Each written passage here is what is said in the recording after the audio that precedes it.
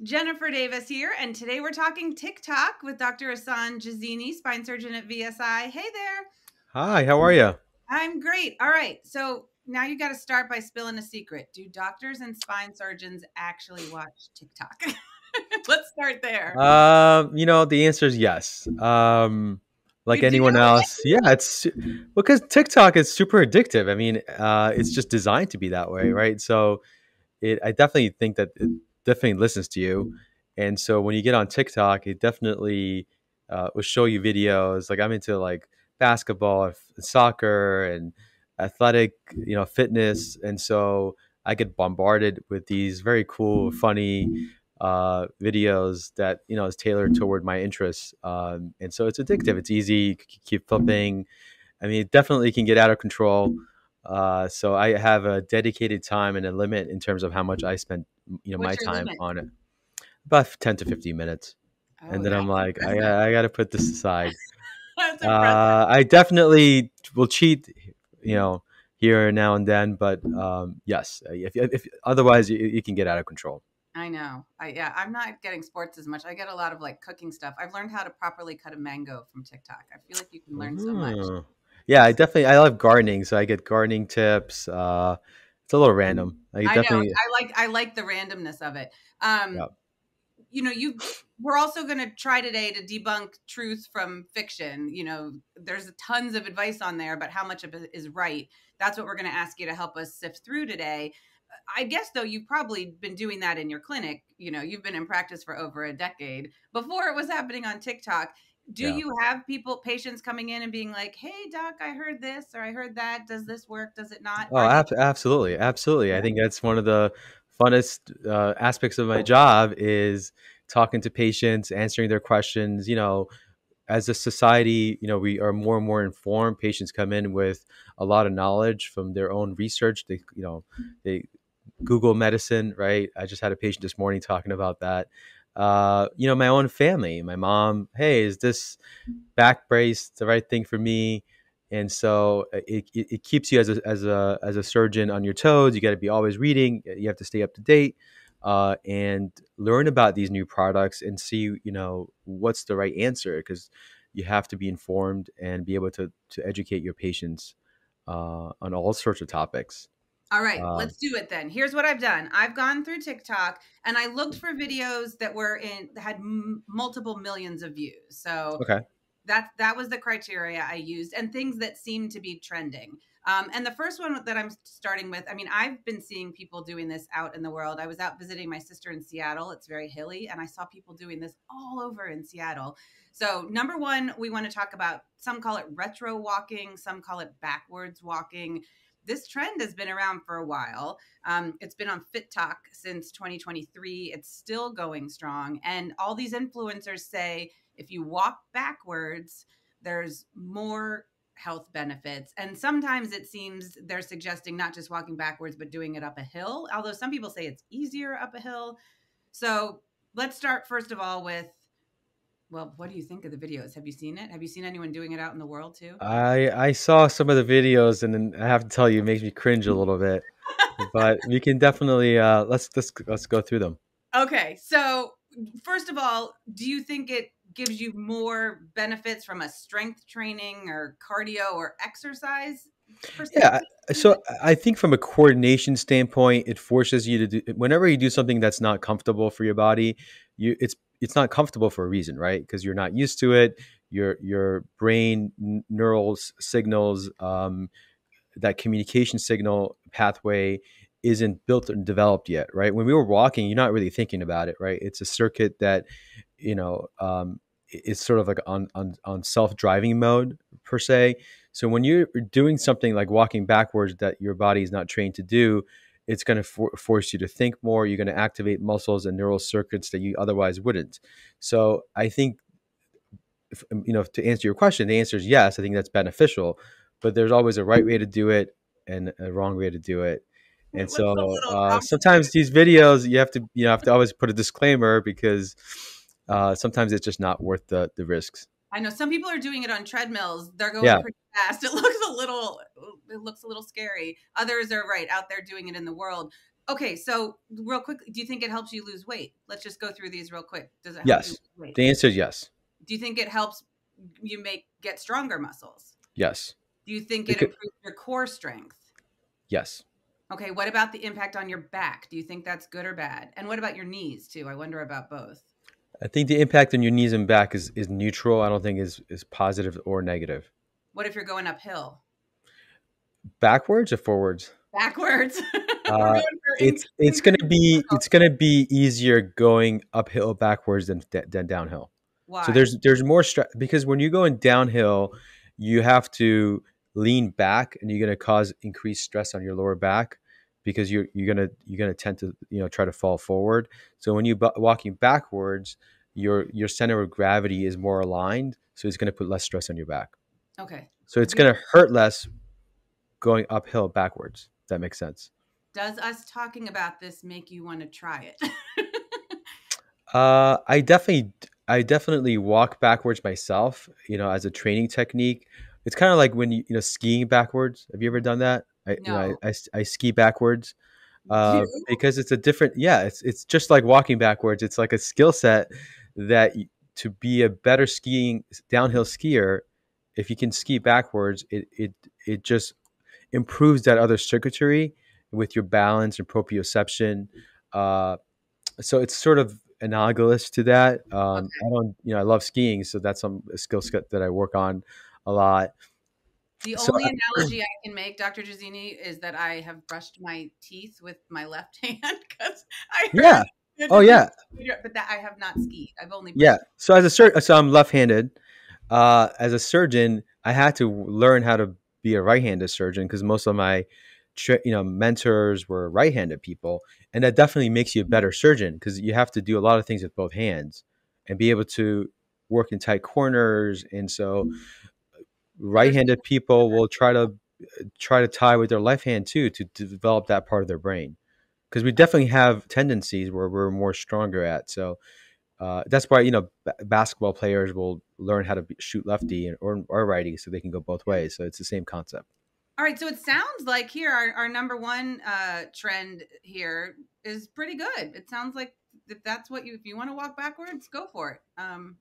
If your back hurts, Yes, I guess as stop. long as you do it as long as it's safe. Yes, I think doing it on a treadmill as the treadmill's running and then trying to turn and walk backwards is which I think you're referring to. Yeah. I wouldn't do that. All right, and don't do it crossing the street. But if you want to do it on the sidewalk and there's no traffic, go for it. Okay, Yeah. number two, the number of videos saying, talking about the perfect sleep position is just staggering. That could be nothing. You could have nothing but that in your algorithm. Tens of millions of views on some of these.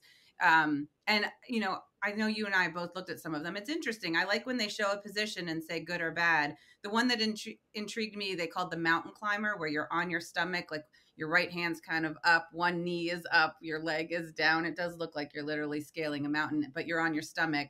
A lot of talk about sleeping on your stomach. Okay, let's start with the lightning round, Dr. Gizzini. Number one, does the perfect sleeping position exist? Yes. It does? Short answer is yes.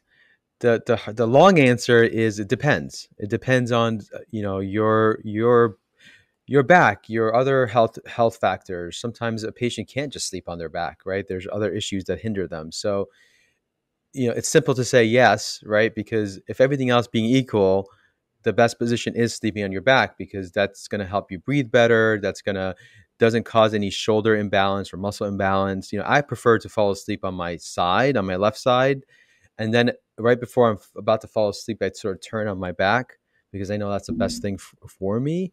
But that's not always ideal for people, right? So I don't want to give an answer where I'm pigeonholing and making people feel like, oh my God, if I'm not on my back, there's something wrong with me I because was that going to may. say, so how bad is sleeping on your stomach? Because a lot of these videos make it sound really, really bad.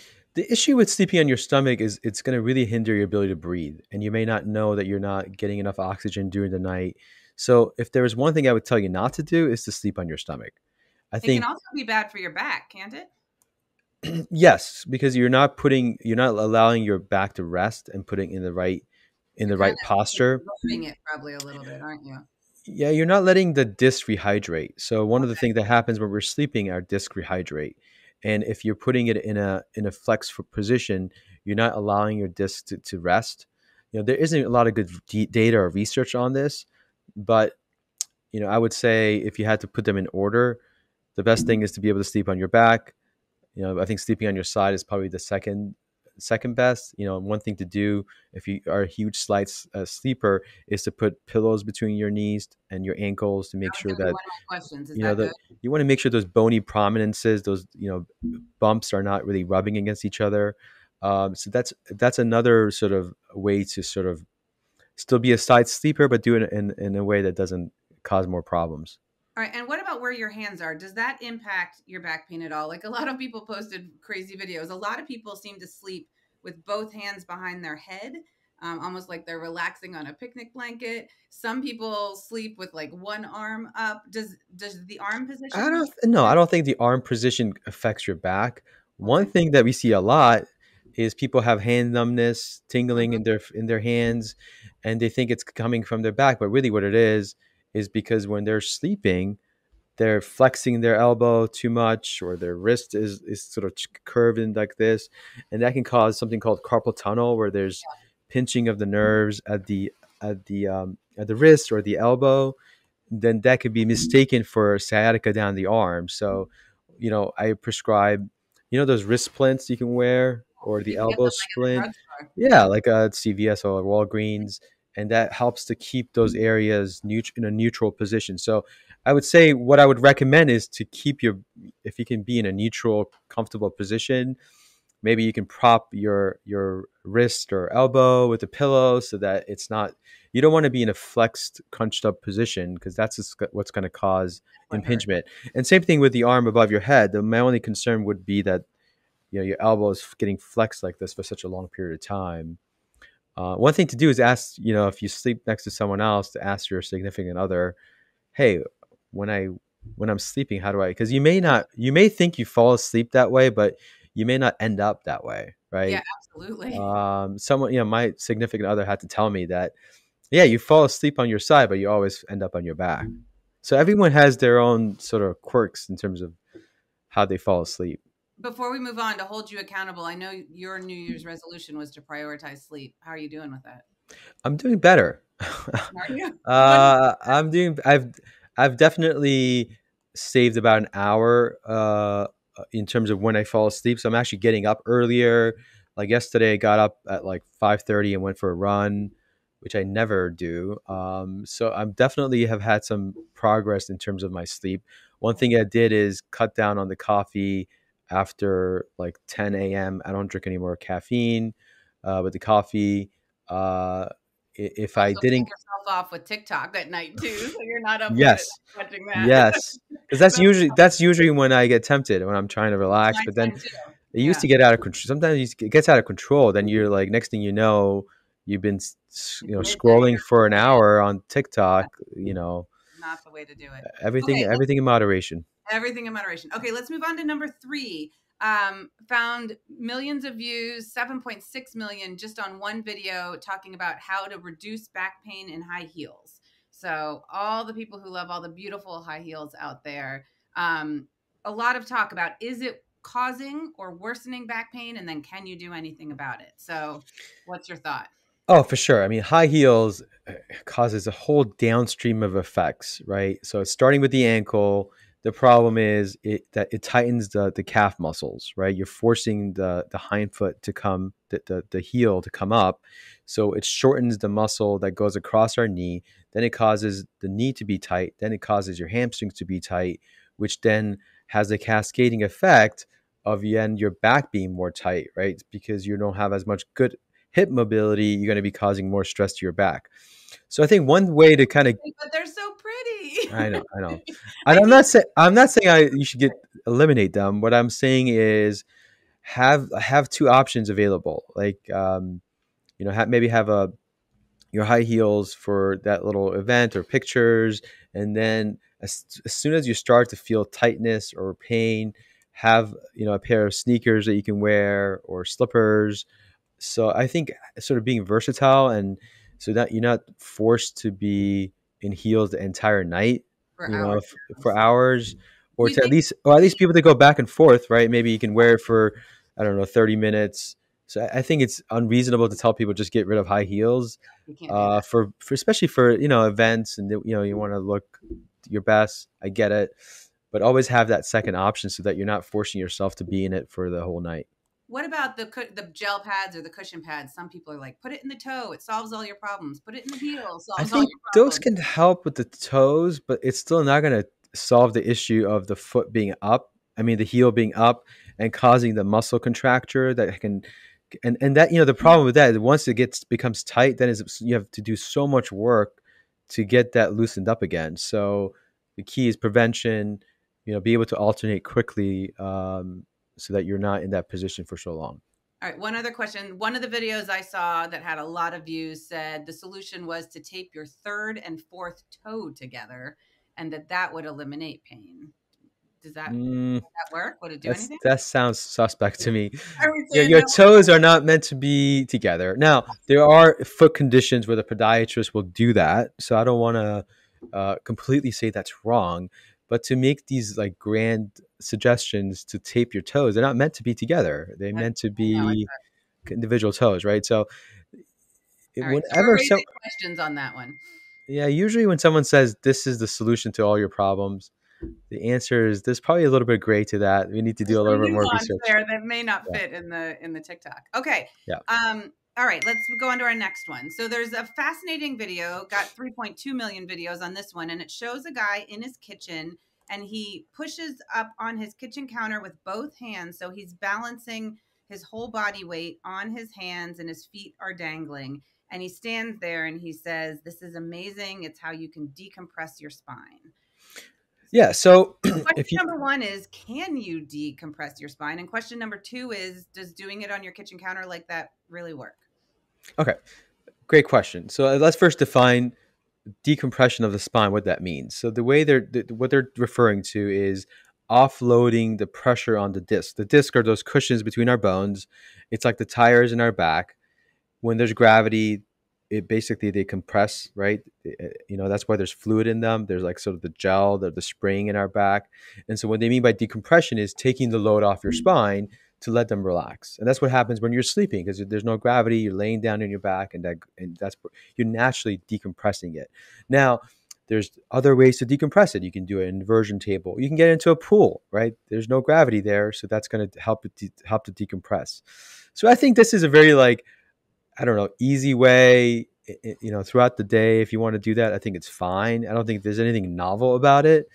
I don't think that's unsafe to do it that way. I think for most people, is that going to be really enough of a decompression? I think Maybe. for the everyday person, if you're sitting down for too long and you need to get up and quickly put your put your body on your hands to decompress, I don't think that's a you know unsafe thing to do at all. So it's Someone not doesn't act like that. it's definitely So not it's not cringeworthy, it's but not as bad as taping your toes together. So we're gonna give that with some, yeah, that we're one is gonna we're, retro watching. we're gonna give that a neutral rating. Okay, that sounds good. Okay, number five. Lots of videos out there saying, "Hey, do this stretch, and it will stretch out your back pain in seconds." The thing that intrigued me on this one was it's this specific stretch. Although I know you guys are raving about stretching all the time, I also was wondering about the it will stretch it out in seconds. Everyone's talking about doing it in seconds. So my first question is, can you actually eliminate back pain in seconds? That's question number one. I don't think you eliminated back pain in seconds. You know, I have a very like routine way of stretching. You know, I do a lot of yoga. It's a lot of sculpt work. It takes about, I would say 5 to 10 minutes in a heated environment for me to really adequately stretch both before. So 5 minutes before, maybe 5 minutes after the workout.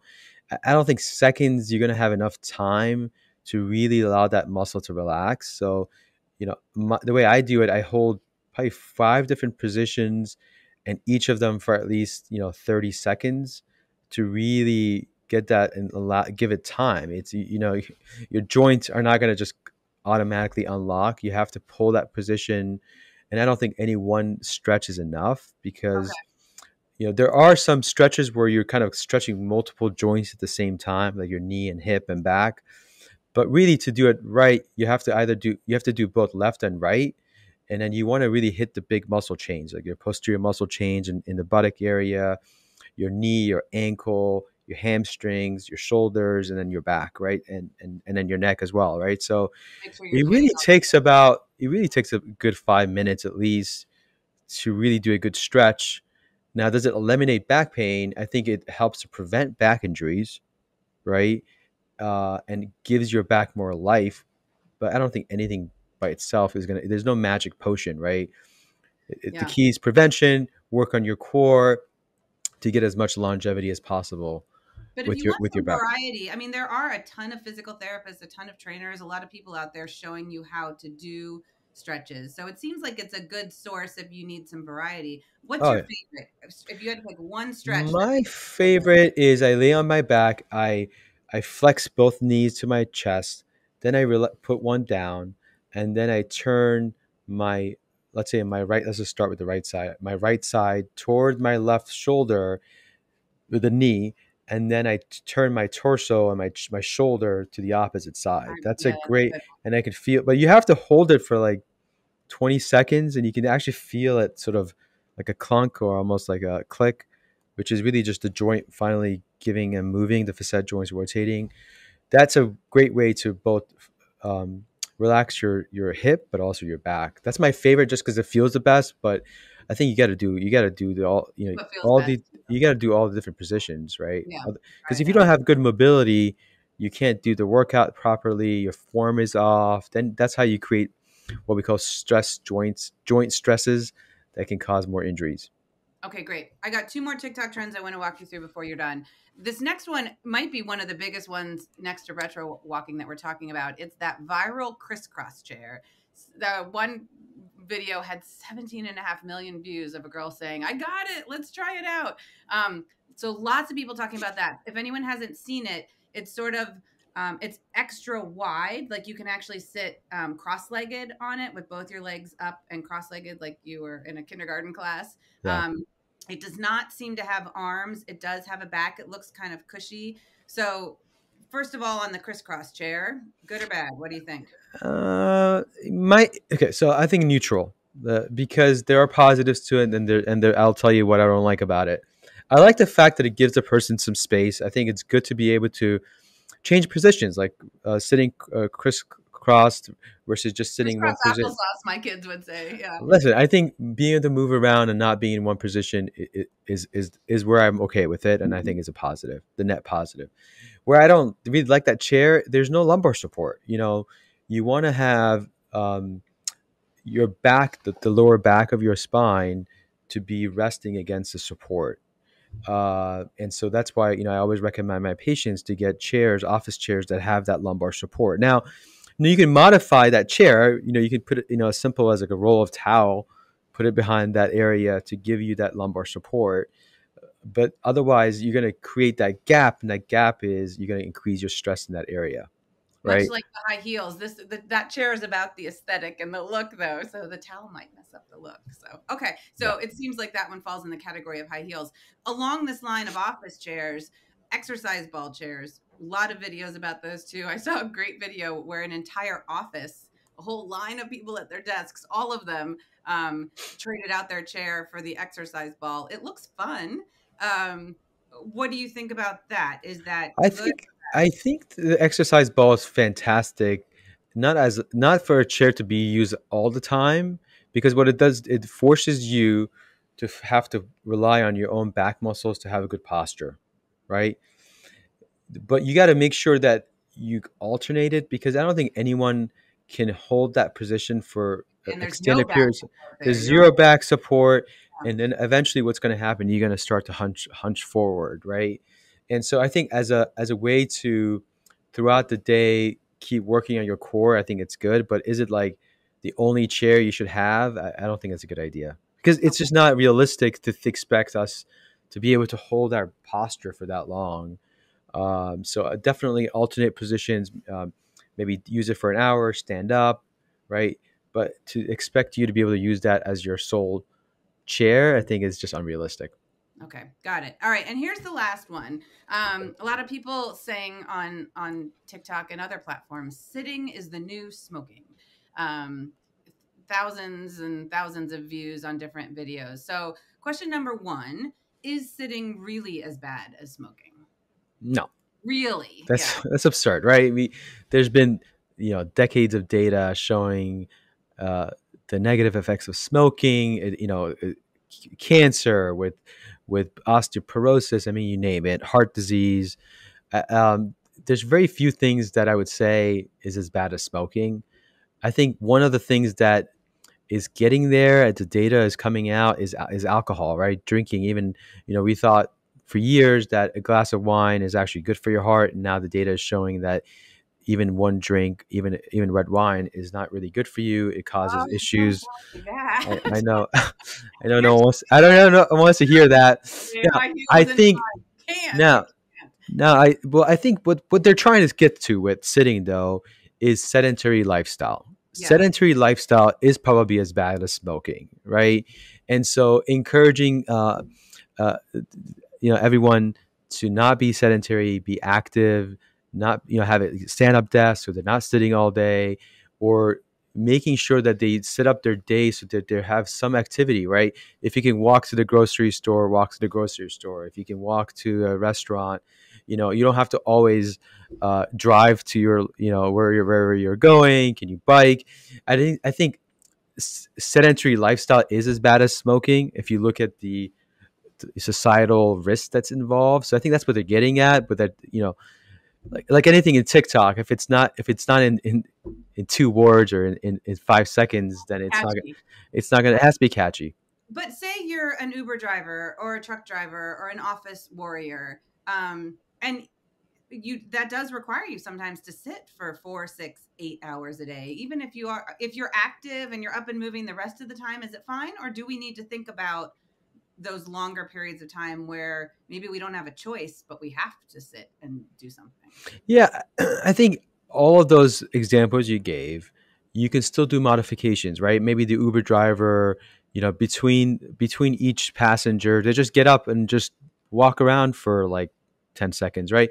Even that little amount of movement so that you're not in that sitting position for so long, I think is very helpful, number one. And number two, they can plan some of their life to be able to at least exercise, right? So we know that at least 3 to 4, even 5 times of really high intensity workouts of at least 30 minutes dramatically reduces your risk of cardiovascular problems. Okay. So even the person who's sitting down for 6 hours could still get that in their life. It's easier said than done. I get it, but I've been there, as a very busy surgeon, and then by just modifying my schedule or really just making it a priority, you can still make it happen. So I think that's the bigger message is let's not be sedentary. Let's plan our life around things that we can do to be a little bit more active because that even that little bit of difference does help a lot. Okay. But when you sit down to watch TikTok, it's okay. And I think we've learned today that, you know what? TikTok is a pretty good source, at least of ideas. You Oh need to yeah, absolutely. temper all of this a little bit, figure out what makes sense for your life. But what I like about it is it does make you think about new things and new ideas, new stretches, new products, new ways of, structuring your day. And I Yeah. like that. It's good Yeah, for us to think that way. you don't know what you don't know. That's what I always say. So it's always good to listen to the other side, get more information, and sometimes that makes spurs you to go and do a little bit of research, and maybe you find something different. So I don't think that you should ever just not listen to anything because oh my god, it can all be bad. Okay, and my last question is, if any of the listeners or I scour TikTok, are we going to see you doing any TikTok dances anywhere? Have you ever done I don't think so. one? Not yet. Not It's yet. still Not time. yet. Not Thank you, yet. Dr. Zini. Never say never. Thank you.